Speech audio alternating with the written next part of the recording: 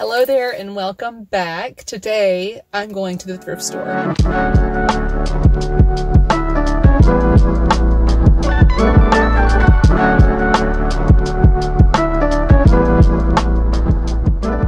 I have mentioned in previous videos that I actually do a fair amount of thrifting and adding things to my wardrobe via that thrifting process, and I really enjoy it. I actually really enjoy going to the thrift store and kind of digging around a little bit. I kind of have a loose idea of the things that I'm looking for, but I'm also not like desperate to just bring stuff home. So I just kind of enjoy seeing what kind of deals and steals I can find, and that's what I'm going to do today. I'm actually kind of interested in finding some cargo pants. I have been seeing cargo pants popping up a lot, and all these 90s and early 2000s fashion trends that are coming back around. It makes my heart so happy because that's when I was a teenager, and it makes me want to buy all those things. So I would love to find some cargo pants. I actually thought about making myself a pair of cargo pants, but I don't know if I'm ready to invest fully yet in that trend. I kind of want to find something like a cheaper alternative if I can, and try out the trend a little bit before I go all in on it. So anyway, that's kind of my game plan for the thrift store today. I'm just gonna try to hit my two favorites, which are St. Vincent de Paul and the Volunteers of America thrift store, and see how it goes. So let's do some thrifting, and thanks for coming along with me. Let's see how it goes.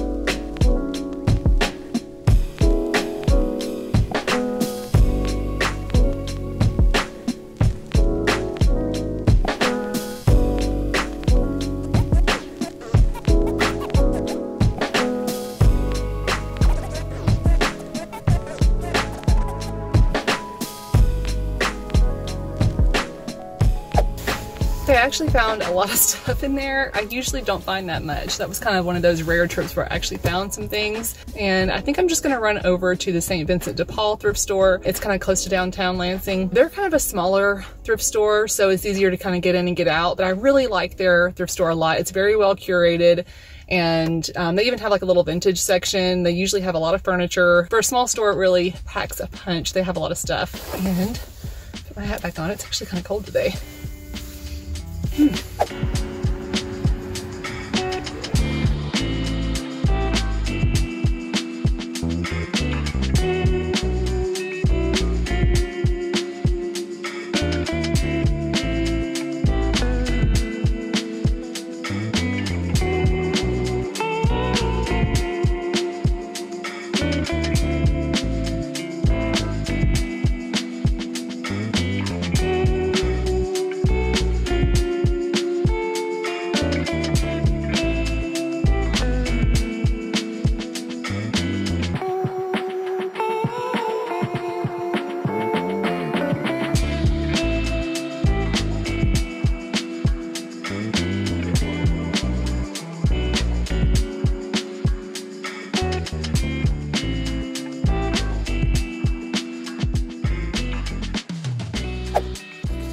Test, test. Do we have sound? We do. Okay, so, oh, let me move this out of the way. Man, that is so handy. All right, so now I want to show you the pieces that I thrifted, and I have kind of a couple of thrift flip ideas for some of these pieces. I got the pants for like less than $2 a piece. They were having a 75% off sale on all of the pants, on women's pants. And then I also found several sweaters. I think all of the tops that I got are sweaters. I really hit the jackpot with the sweaters, and I really like finding sweaters at the thrift store because you really can find some really, really nice sweaters for really affordable. I found one that still had tags on it. A couple of these are like nicer name brand garments. So anyway, I will commence with showing you what I got and the plans that I have for these pieces. This chartreuse number here, this little turtleneck, the brand was called Madison Gray. I don't think I've ever heard of that brand before, and it was new with tags. Like, it was brand new with tags, and I love when I find something brand new with tags at the thrift store. That is such a find. And I mean, I think I paid maybe $5 or $6 for it. It wasn't very much. And I was like immediately drawn to this shirt for the color. This is a type of shirt that, you know, I could make a shirt like this for myself, but this type of knit and the construction of this is just so much nicer than anything I could really make for myself. I think it looks cute tucked into my high-waisted kind of like mom jeans. And I think it would look cute with my other jeans as well. So I really like it with the boots. I wear these kind of lug sole boots all winter long. I feel like they're cute and stylish, but they're also kind of heavy duty, and I can get out in the snow in these, and I don't have to hear my husband telling me to like put on practical shoes when I want to wear cute shoes. So I feel like they kind of like meet that balance between practical and cute. And anyway, I wear these shoes all the time. And these jeans are Madewell jeans. Madewell has been one of my favorite jeans brands to buy from recently. Not long after I bought these, I actually started lifting weights and, you know, being more active, and I did lose a little bit of, I actually didn't lose weight. I lost inches on my waist and my hips, and I actually could have bought a size down when I bought these anyway. So I did have to alter these quite a bit. I've taken them in along the side seam and in the waist, and just really, really love the fit of these. So yeah. Okay, on to the next sweater. So this is a Tommy Hilfiger sweater in excellent condition. And when I saw it, I was like, ooh, okay, I kind of like that. And when I got into the dressing room, I almost didn't even try this sweater on, because I was kind of looking at it. I was like, gosh, I just feel like it's going to be too like big and boxy and possibly kind of hot, because it's like a kind of heavy sweater. But I tried it on, and as soon as I did, I really, really liked it a lot. And it's just cotton. It's not wool, so it's very comfortable against the skin. And again, I probably paid like $5 or $6 for this shirt. These little booties are, these might be Dr. Scholl's booties. I actually really like Dr. Scholl's shoes. Actually, let me just check. Yeah, these are Dr. Scholl's. And no, what are these? Yep, they're Dr. Scholl's. Okay, so these are Dr. Scholl's shoes. Their shoes can be a little like on the chunky side, but they're so comfortable. And I mean, they're Dr. Scholl's, so what do you expect? But yeah, I really like these little booties. So yeah. Okay, now this sweater is from Express. And this one to me seemed like it was brand new. Like, it felt like it was barely worn. I think it looks really cute, all tucked in. I really love the color. It's this very dark, kind of marled green color. Like, it does lean into that sort of 90s, early 2000s vibe that is really trending right now. I definitely am all on board with the 90s and the early 2000s, because that's when I was a teenager. And that is when I was kind of just starting to really drool over fashion. I mean, even when I was a young girl, I really loved clothing. I really loved fashion. I was always looking at magazines and really just inspired by fashion a lot. At one point, I did think that I wanted to go to fashion design school. Actually, for a while, I thought I wanted to go to fashion design school. And then, you know, as I started kind of trying to figure out what I wanted to do, architecture came into the picture, and that just seemed like a lot more practical. There was also an architecture program at the college that was close to my hometown, so that is the kind of career path that I took. I think if I had gone into fashion, I probably would have thought, oh, I probably should have gone into something else. I don't know why, but I think that's just kind of something people do. So I'm glad I went into architecture, but I've always kind of had, you know, a desire to pursue fashion in some way or another. So it's really funny that I've kind of ended up here designing sewing patterns and then also sharing, you know, styling content here on YouTube. And it's not something that I necessarily thought I would be doing, you know, if you'd asked me like 10 years ago, but I'm really happy that I ended up here, because I love this stuff. Like, playing dress up and finding little treasures, especially thrifting, I think really plays into that desire to find something special and kind of make it into something that is really fun to wear. I do feel like all of my kind of teenage fashion dreams are starting to come true, because I get to just play with clothing almost every day, all day. It's amazing. I love it. So anyway, enough rambling. All right. Now this shirt was a bit of a wild card for me. I saw this on the rack, and my first thought was vest. And I'm not really super into the super frilly frills on the shoulders here. But I also don't super hate it. And I was kind of checking out the construction of this, and I thought I could potentially remove one of the ruffles, like this one underneath. I was kind of seeing how it was sewn into the shirt. I think I could probably remove it and only have just the one little frill here, and it might even lay a little bit flatter. Like, I keep messing with it. Like, there's just no way I'm going to be able to wear this out of the house and not feel kind of like I've got a lot going on here. But yeah, this one was one I was kind of on the fence about, and I tried it on in the dressing room, and I just kind of liked it. So I'm going to play around with this one and see how I like it, because yeah, I do kind of like it. And the brand is Who What Wear. So yeah, a little bit of a wild card, but we're having fun here. And again, it was like $5 or $6. All right, so now I want to talk about the pants that I found. So these are a pair of, I think, Lee, like khaki chino style pants. And they're a little bit too big for me, but I have a plan to thrift flip these into a pair of cargo pants. These are probably 1 to 2 sizes too big for me. I usually run a pant size around 10 or 12, and I think these are size 14.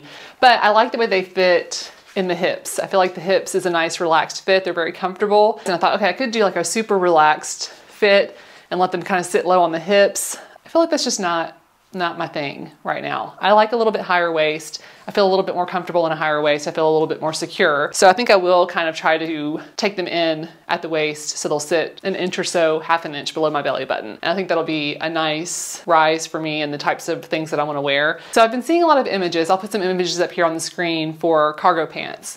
And I mentioned at the top of the video that I was looking for cargo pants, and I did find a few pair of cargo pants, but they weren't the right size. And I actually tried on a pair of men's cargo pants at the store, but the rise was just kind of weird. It was just kind of funky in the crotch, and nobody wants that. But I was thinking, after I tried these on, I really liked the overall shape and fit of these. So I found another pair of pants that were almost identical in color. The material is a little bit different, but I think that they will work just fine. So I found these Dockers khakis, and these are also a size 14. And I did not try these on. However, they do fit pretty well, and I will put them on and show you really quick. All right, so here are the Dockers khakis that I found. And again, these are a size 14, so they're just a little bit too big for me. I would also need to take in the waist just a little bit. So I think this will be actually a really cute pair of shorts for the summer. So I'm planning to cut these off into shorts and then just use the parts of the legs that I cut off to create the pockets for these other pants. They're both in really excellent condition too. That's another thing. I mean, these feel like they're almost brand new. So I'm really looking forward to flipping these both into pants that I will actually wear and really enjoy, I think. The first thing I want to do is take in the waist of these pants, and I need to get access to both of the side seams, and to do that I'm just going to remove the belt loops and the waistband along the side seam and the back waist.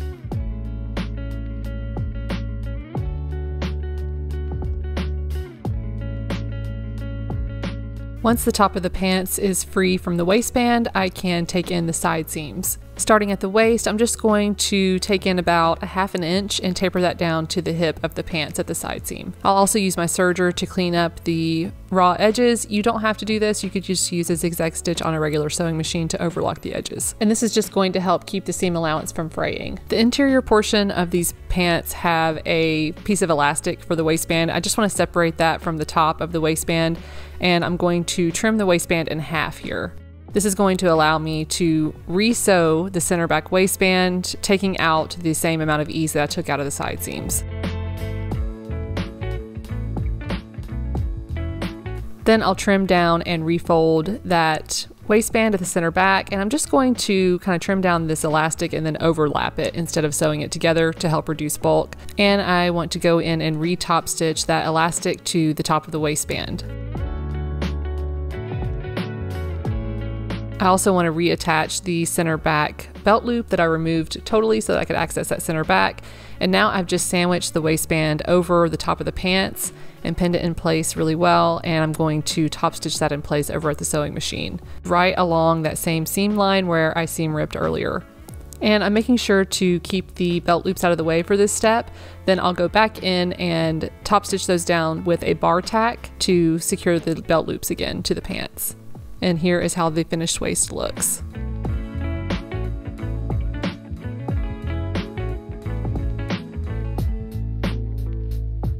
Now I just want to create pockets for the side of the pants. Now these are the other pants. These are those Dockers pants that I showed you earlier, and I'm going to cut these off into shorts first. So I've measured down about 5 inches. I know that that'll be plenty of inseam for me for a pair of shorts. And I'm just lining these up with the bottom of my cutting mat so I can get them straight, and I'm cutting straight across at that 5-inch mark.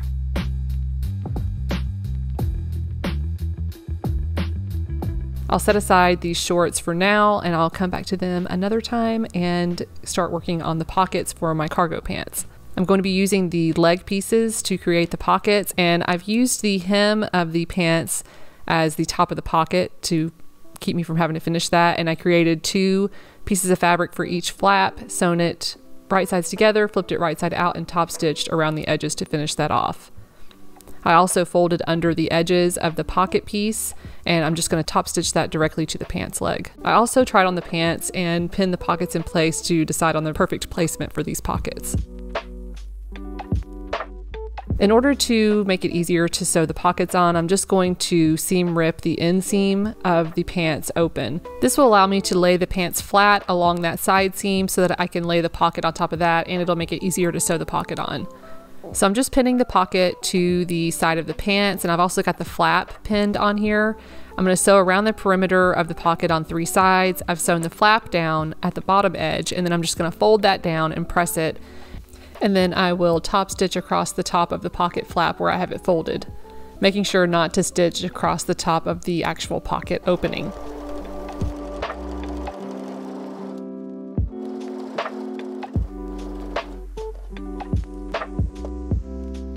The last step is just to realign the inseam of the pants right sides together and sew it along the same seam line that they were sewn at before.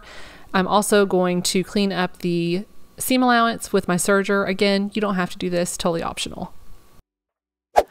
Okay, and here are the finished pants. I'm actually really happy with these. Looking in the mirror, I think they look great. And sometimes when I try something on and look in the mirror and then I see it on camera, I see it a little differently. So we'll see if I still like it when I see it on camera. And I'm not gonna put any buttons on here or buttonholes on the pocket flap because I kind of like it to look a little bit more clean. The waist fits perfect now. I like the rise a lot. So these are my Tevas, just some black. Actually, these are not actually Tevas. These are like knockoff Tevas that I got on Amazon. But I wore these a lot last summer, and I'll probably will continue to wear them this summer. And I think they're kind of, you know, I think they kind of fit the vibe of the cargo pants. Maybe white Birkenstocks or some kind of platform Birkenstock looking shoe. I think that would be really cute with a pair of pants like this. And I pulled a bunch of my like spring and summer tops from my kind of storage area up in our loft. And so maybe I'll try on a couple of those and show you different options for styling this with different types of shoes. And I don't know, I think this is kind of fun. This is an easy project, easy thrift flip, and I'm really happy with how it turned out.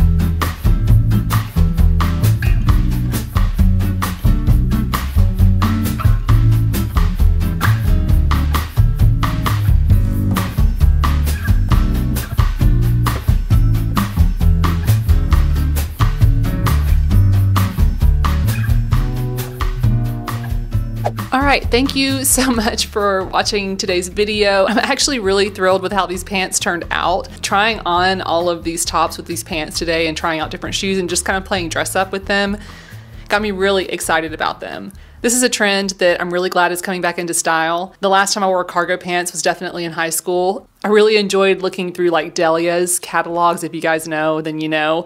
And I do remember we had a babysitter that was kind of like a skater girl, and she would like bring around these kind of interesting zines, like magazines, you know, they kind of catered to like skater kids, and I just thought that was so cool. I wasn't that cool when I was in middle school and high school, but anyway, so this kind of style brings back a lot of memories for me from things that I was really into when I was in high school and middle school, and like people that I looked up to and the types of fashion that I really aspired to. I really wanted to have like wide leg pants, chunky shoes, and baby tees. That was kind of like my goal in middle school and early high school. So yeah, this was a fun little thrift flip. It turned out really cute. I'm actually really happy with it. And it was one of those that while I was working on it, I was starting to feel a little discouraged because I was getting tired and I really wanted to squeeze it into this video. But now that it's done, I'm super excited with how it turned out. I think it looks good with a lot of the things that are already in my wardrobe, which is one of the things I'm really striving to continue doing, just adding things that are going to complement the things that are already in my wardrobe, but still giving myself opportunities to kind of step outside the box and try new things.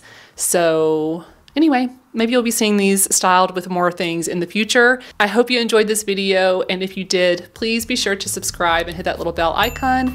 That way you'll be notified when I release new videos in the future. All right, I think that's all I have for you today. I will see you in the next video. Bye.